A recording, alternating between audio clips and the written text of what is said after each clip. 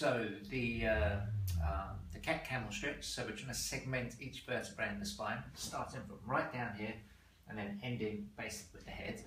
So I'll try and demonstrate it from here if you can see it. It starts just tucking the pelvis under and then slowly coming all the way up through the spine. Then it comes up through the mid-back, through the shoulders and finishes with the head. Then on the way back we start to extend it, but we do it the other way. So it starts with the head coming back up, then to the middle back,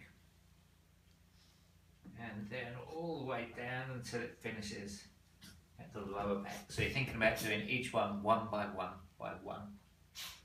Good.